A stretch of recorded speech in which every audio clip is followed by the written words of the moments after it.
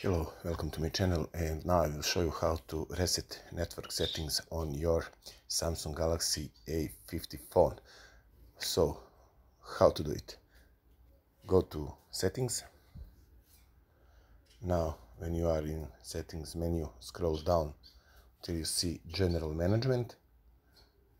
Enter. Okay, now you have option reset. Tap on it, and under that option you see reset network settings. Okay, tap on it. The phone warning you that this action will reset all settings for Wi-Fi, mobile data and Bluetooth. Tap reset again, and the phone prompts us once again and telling us that this action can't be undone. If we are sure to reset all settings, just type on reset again and network settings are reset.